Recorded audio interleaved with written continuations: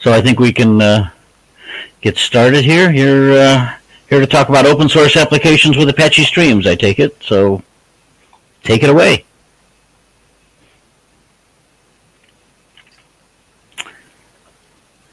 Hey everybody, thanks for being here. And we're off. So I'm Steve Blackmon. I'm the PMC chair for Apache Streams.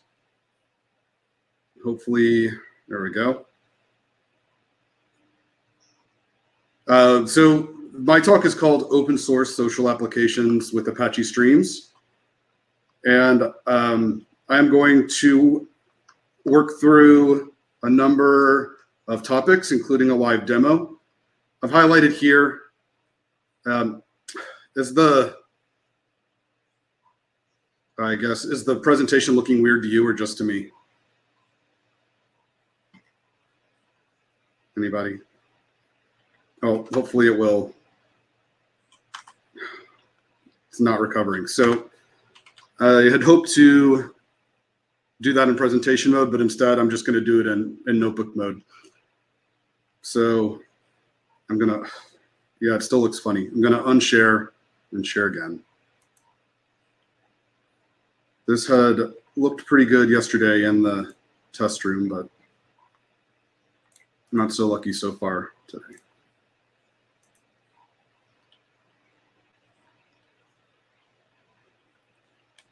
So there's a number of projects that are going to be on display and under discussion. Apache Flink, which is utilized in the demo, Apache Spark, Apache Streams, which is the project that I work on the most, Apache Zeppelin, a database binding for Postgres called PostgreST, the project that I've been tinkering with called Probot, a UI framework called React Admin, and a commercial UI for Zeppelin called Zeppel. There are link references in this presentation, which I'll make public a little bit later. So the agenda today is to talk about Apache Streams, activity streams, the specification, the Probot project. We'll do a Probot demo, and then I'll talk about the roadmap for future work on Probot and on Apache Streams. So starting with activity streams, some of you may have heard of activity streams, probably many of you have not. But activity streams is a public specification for describing digital activities and identities. And this goes back to the first iteration put together by the W3C Social Web Working Group in 2011. I have a link to that content here for anyone who's interested.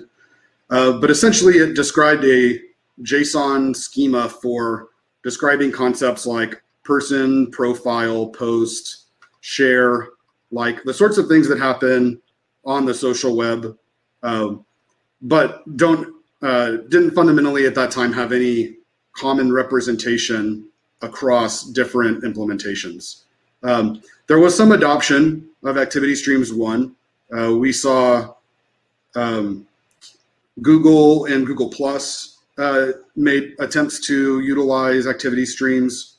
The company GNIP, later acquired by Twitter and now the backbone of Twitter's commercial data effort, used activity streams. A number of other networks who were involved or who found out about it later also had some activity streams interoperability, but in general, the effort failed to achieve widespread adoption among the social data community for a number of reasons, which I won't get into.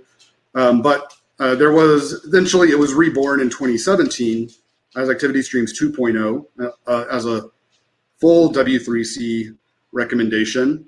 And in terms of what's different, the 2017 iteration utilizes JSON LD, which is a JSON-like variant of RDF, Resource Description Framework. What this basically allows is for the activity streams core serialization and language and ontology to be used, but then for the users to bring in other ontologies as well natively through RDF interoperability. What that would mean is you could have an you could have a package that contains a post. Your post can, in its kind of core metadata, be based on activity streams 2.0, but then you could also bring through information from the schema.org ontology, which is very widely used on the internet. So basically, it's a little more interoperable, a little newer technology, and the ability to mix and match different ontologies instead of just being limited to one. And then if that one doesn't meet your need, you have to go outside of the spec without utilizing a different spec. Okay, so that's what Activity Streams is. Apache Streams is an open source reference implementation of Activity Streams. So the proposal was first put together in April 2011.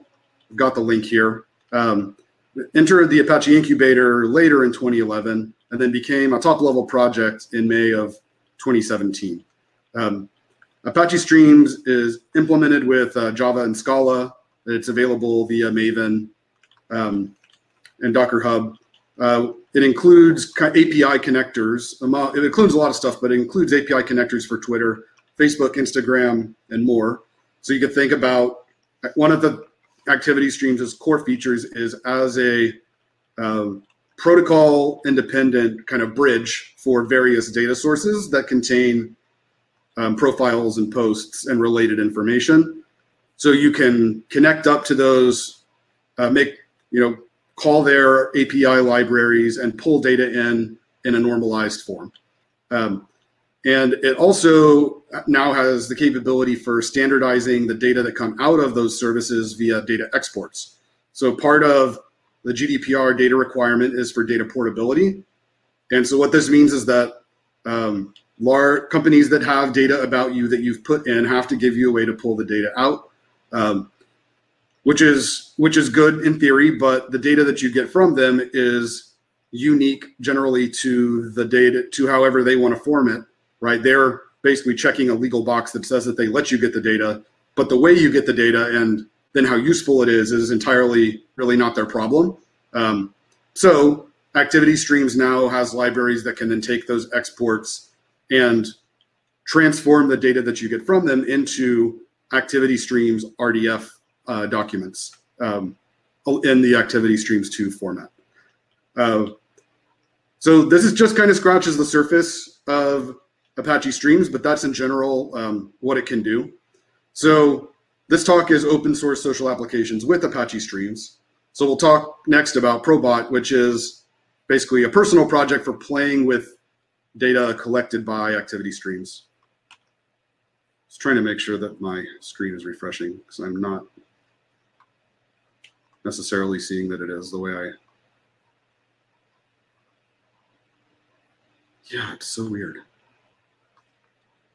I'm gonna try to share the specific window because the sharing of the screen is really gonna be a problem if it doesn't work. Yeah, it doesn't seem to be updating.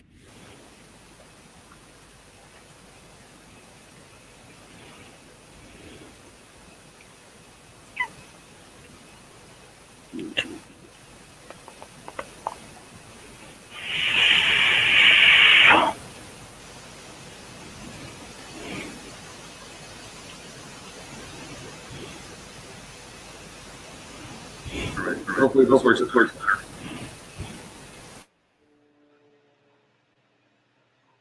Okay, so Probot is a personal project for playing with data collected by Apache Streams.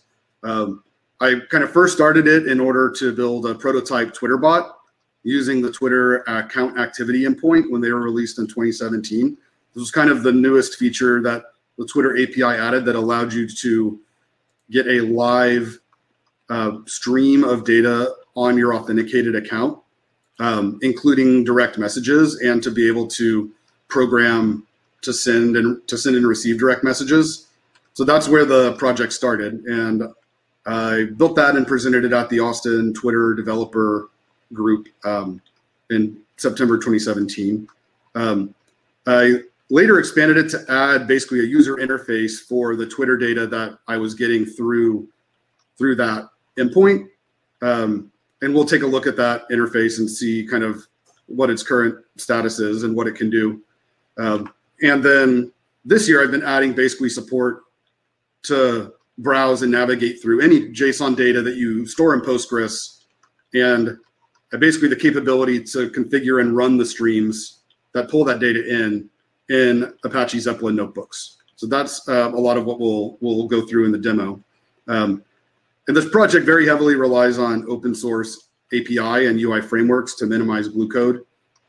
So we'll see there's not really a custom API layer or UI layer. It's very heavily reliant on frameworks that are flexible enough to render and browse and play with whatever data we put in them. We can go into more detail about that. And just in general, just at the end, with whatever time we have, we can kind of circle back and look at various pieces of code of whatever part of this maybe seems interesting to everybody. So I'm actually going to tempt fate and try to do this as a live demo. So let me just go ahead and hop over to the front end, which, here we go. So this is a local instance running, and yesterday I basically told it that I wanted to pull in the tweets, the friends and followers of the ApacheCon handle. And in a little bit, we'll actually kind of do that and look at what that process looks like. It's really not all that bad. But then having pulled it in, essentially, you can see that we get a lot of different details around all of these different personas. This actually might be my personal repo and not ApacheCon, but that's totally fine. In a second, so the tweets here, you can see this is all tweet data from ApacheCon as of last night. So I think the latest timestamp should basically be, yesterday at 9:30 when I pulled this down. So we got the content, the metadata, the identifiers of both the tweets and of the people that are following and follow this account, right? So this is kind of Probot in a nutshell. It's got this lightweight, low, configuration-based React application on top, a middleware that's getting the data to and from the database, and then a bunch of Apache Streams code that's mediated through these notebooks we're about to go through to actually pull the data in. So let's see, let's jump to, so what I'm going to do right now, and hopefully the demo gods agree, is kind of walk through this process of pulling in a new account. So I'm going to pick Apache Zeppelin, which is the project that we're looking at right here. Let's try to make it a little bigger so people can a little bit better see. But this first step is basically we're declaring who the seed user is and making a file that's going to hold that seed user ID in seed user ID.txt. This will be the input to a stage that's coming up. So this is actually talking to some Docker containers that's running Apache Flink and interpreting this snippet. In a second, it should say it's done.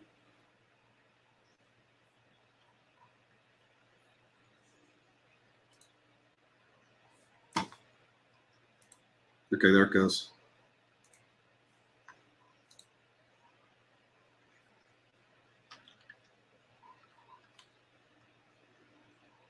And I've kind of in the background already told it that this is the seed ID for the Apache Zeppelin Twitter account. Okay, so there we go. So that job's done. Took 3 seconds once everything initialized on the Zeppelin side. So next we're going to basically create a new database schema to hold the data we're going to pull in. So I'm going to call it Apache Zeppelin because that's the handle we're pulling in. Gotta put that in a couple places. So there we go. I've created the schema, created the users JSON table, created the tweets JSON table. Make these all public. Okay, and so we're done with that. Next up, the data that is stored is basically raw JSON data from the stream that comes in. So what I do in order to make it be formatted just right in the UI is create these views. So this is a view that turns the JSON essentially into a table. So create these views in the schema. Okay, so now the database part is basically ready to go. Next step, we will collect the timeline of the user. This basically just means the tweets that they've posted up to the amount that Twitter will let us pull through the API. So what's happening here in this first cell is we're pointing at a configuration template that lives in the project, and we're passing in a few variables, the seed ID being the most pertinent one, and then building a configuration file that's going to drive the Flink job that's going to run to actually go pull all this data onto our local file system.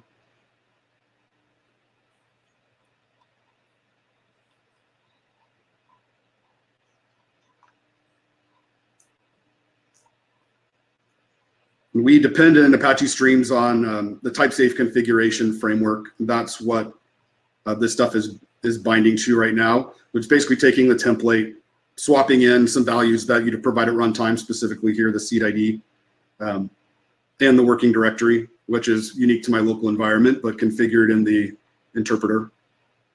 Okay, so we have a config file here. This is just kind of a basic sample of what's in it. If anyone's interested in looking at some of this a little bit closer, we can do that in a bit. So here I'm basically launching a Flink job that is going to pull these tweets in. I believe in one of these tables, I actually have the Flink. Here we go.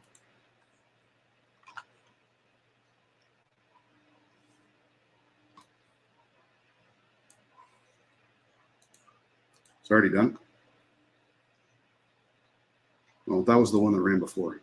Okay, there it goes. So here my Flink Twitter post pipeline is started up. And it's basically passing in that seed ID and then running it through a series of operations that call the API to pull down. So it pulled 272 posts. I'm going to assume that's how many posts the Zeppelin account has. Okay, so we now have, like on our local file system, the JSONs of all of the tweets of the new seed account. All right, so next step, we're going to get the IDs of all of this account's friends. So again, building a config file off of a different template. A new conf, and then that's the conf we're going to pass in when we run this Flink job called Flink Twitter follower pipeline. The actual Flink jobs that do this are part of Apache Streams. They're checked in under the Streams examples Flink Twitter collection submodule. If you're interested, just let me know later, and we might have some time to take a look at the code.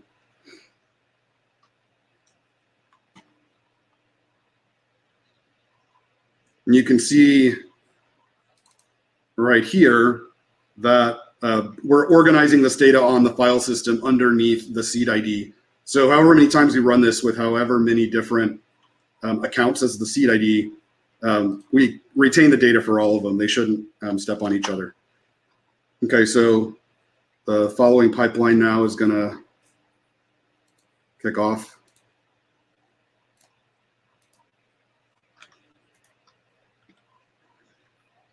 Should see it show up here in a minute.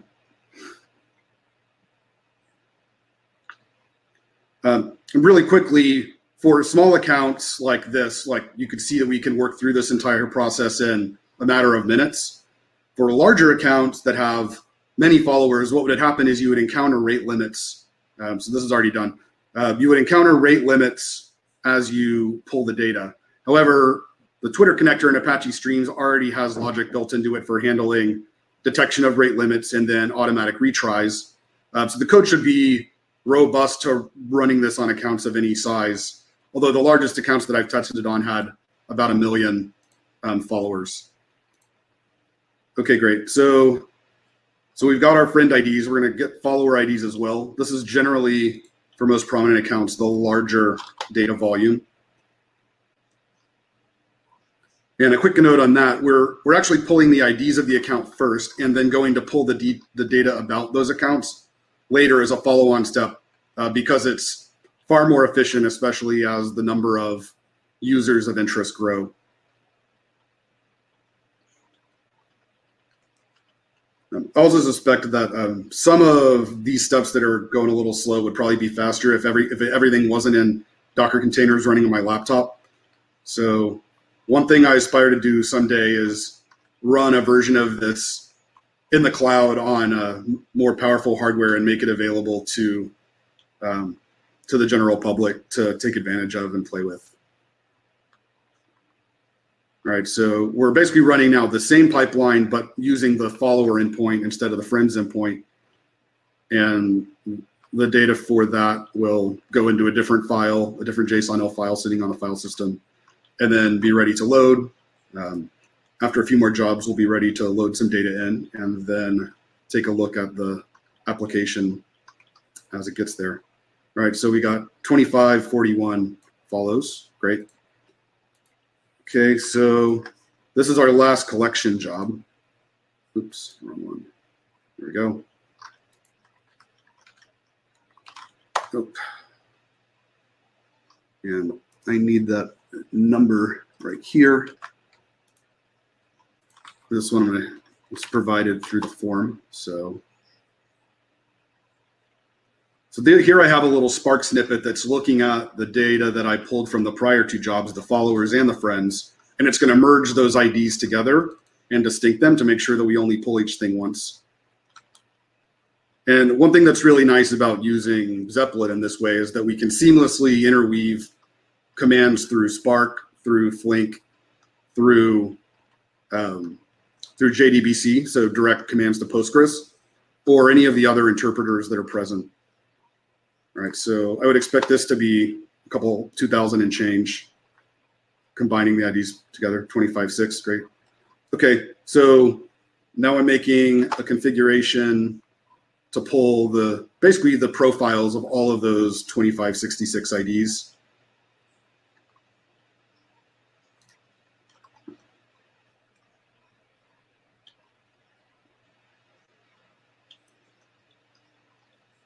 And I'll note that the notebooks you're looking at here are basically part of the Probot project. So they're checked in, but like stripped of any context about like when they last ran. So the idea would be that someone could check out Probot, get the full UI application.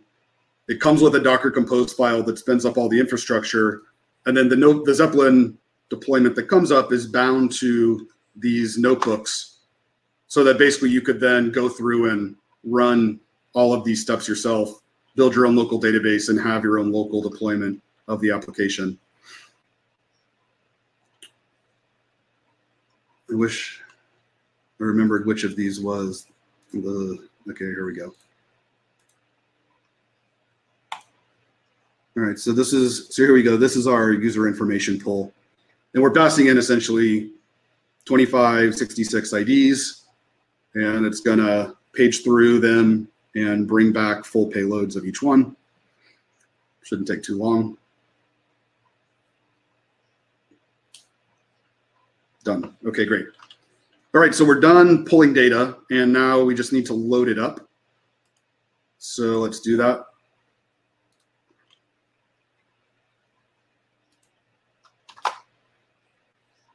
So what's going on here is we're going to use Spark to do this. We're going to pull those JSON files off the disk. That's what this first one's doing. We're doing the tweets first, and then we'll do the users.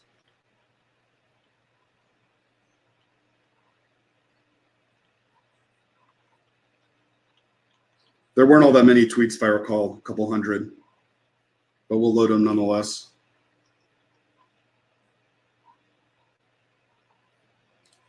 All right, we transform them a little bit to put them into basically a format that brings their ID and their timestamp outside of the JSON payload. And then it's right here. I'm gonna just make sure that this goes into the right schema.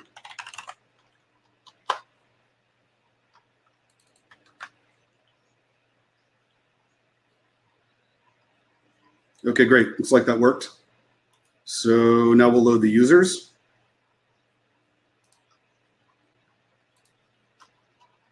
Very similar to our notebook here. We're just pulling from a different source.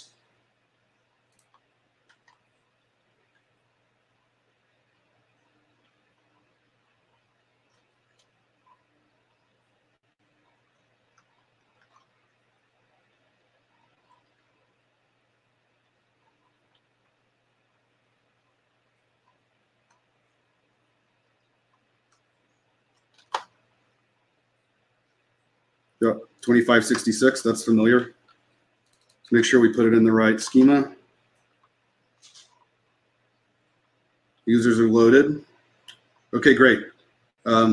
So what I'm going to do now is I'm going to go redirect the Postgres middleware to point at this new schema instead of the one that was up. I'm going to restart that service, and then we should see the Zeppelin data in that app. So I'm doing that right now. This is off my screen just because it's in a different app, but no biggie. Okay, I'm Docker composing down the stack, restarting it with that new configuration.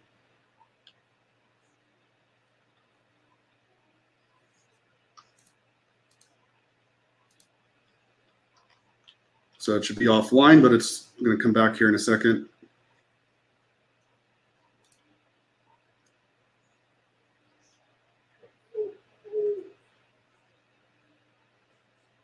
Okay, database is up, API is up.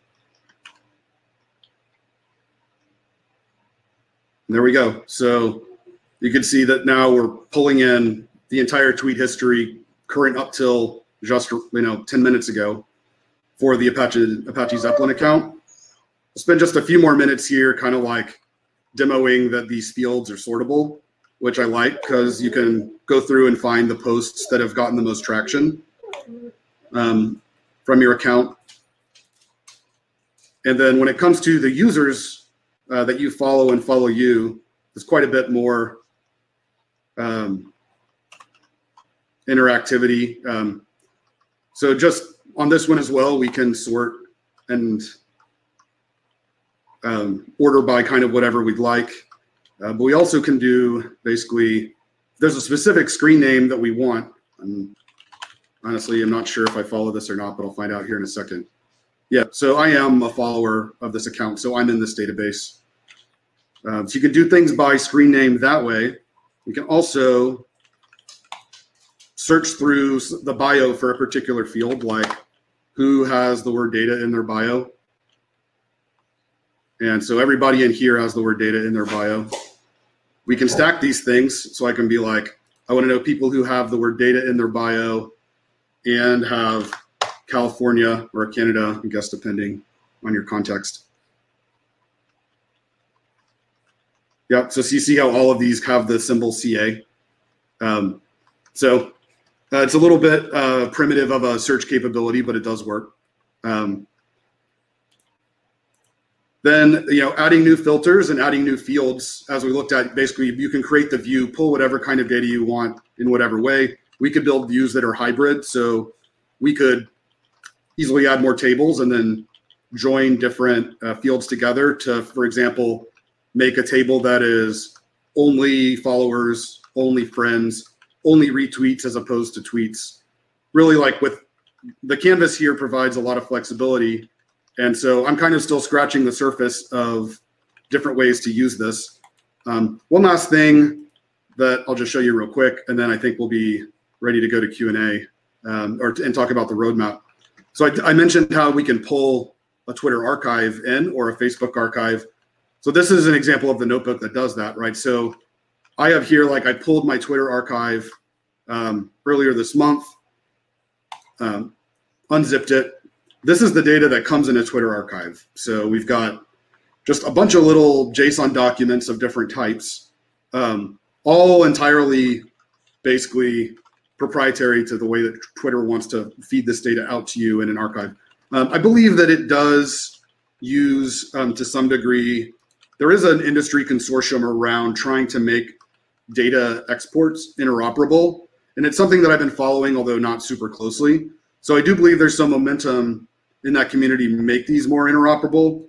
But for what I've also seen is I think they're doing that in pursuit of basically getting permission from various government bodies to make these exports cross-portable directly between providers without letting individuals get them, which I feel like is a very negative direction to co-opt this if they're able to accomplish it.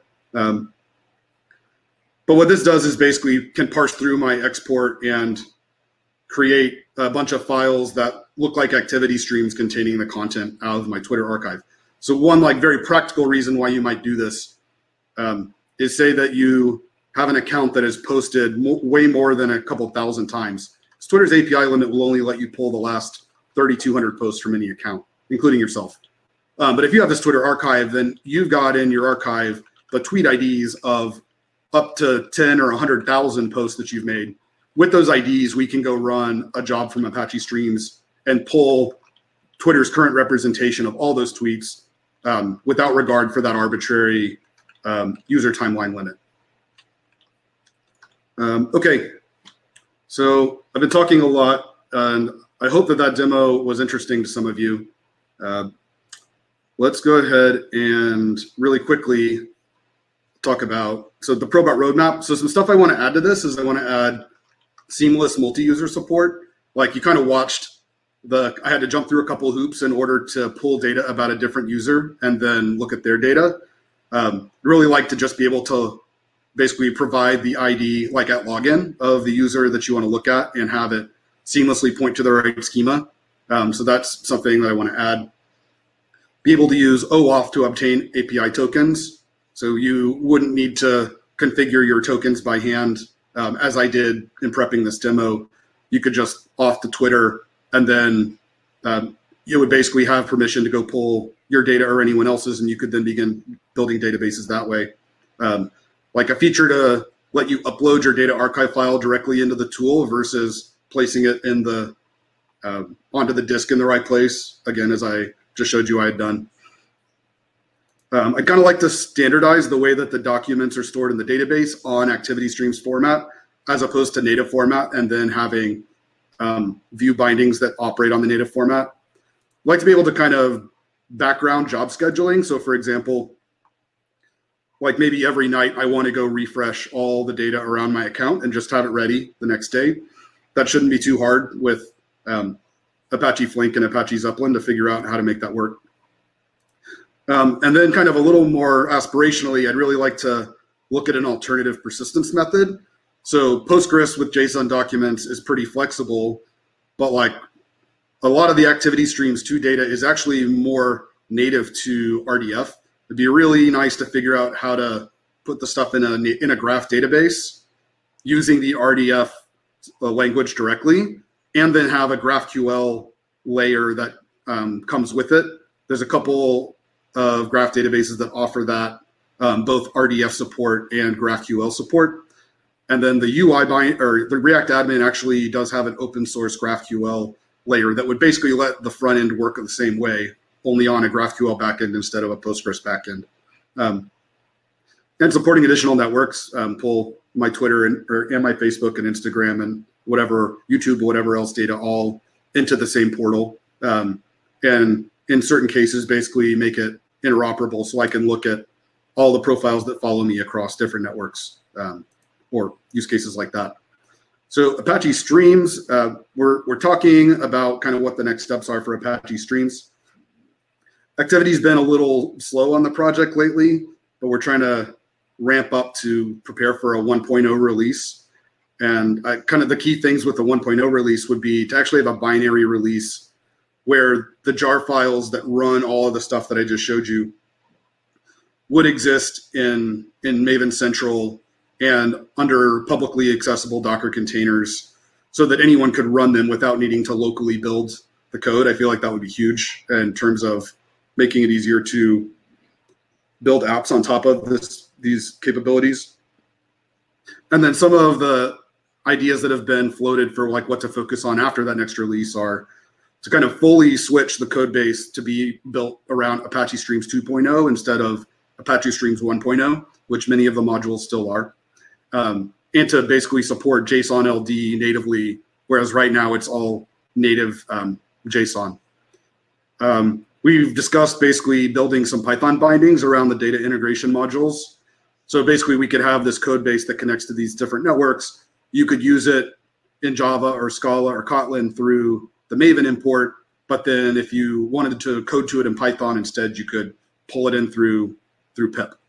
And then I also think it'd be really interesting to look at like having a SaaS app like Probot, basically like the database, the API, and the UI that all kind of works together to give you an end user experience around your social data inside of the core project. So discussion around like how that might work is kind of ongoing, and anyone who has thoughts, love to hear it. And I'm gonna now go ahead and stop sharing, I guess, and take questions. Although if anyone wants to actually do any like looking at under the covers a little more at any of this, feel free to ask.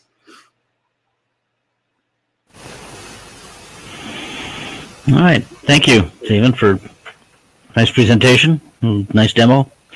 Actually, I had a question, and you were talking about RDF. Have you looked at Apache Jena or Raya, either one, for the RDF storage or what they can provide? Yeah. In fact, I gave a talk at Apache Roadshow Chicago in 2019, I think, where I had basically pulled all of my Twitter, Facebook, Instagram, and YouTube data into Apache Jena and had basically the stock Jena user experience. Forget what it's called, but there's like a lightweight UI that comes with it. And I was able to Sparkle query some of that stuff and kind of browse it as like a unified contact manager. So that presentation, I think, is on YouTube. And yeah, because the parts of Apache Streams that produce data that are native Apache Streams 2.0 it's really easy to take them, and I've put the data into Jena, into Stardog, into AllegroGraph, and others, and it more or less just loads. Like actually getting it to do all the processing is a little bit time consuming and not super well documented, but it definitely is possible.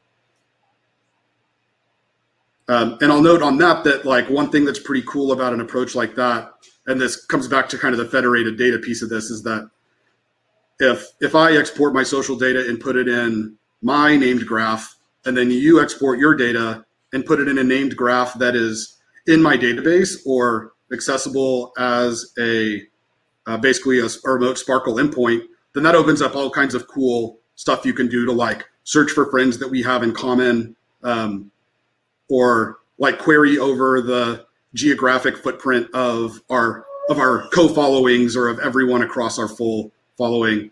And so I do think that it's really interesting, not just to like what you can do with your own data, but different applications that could be built on pools of data from people who have been motivated to like pull their data out of the custody of the networks and put it in their own database.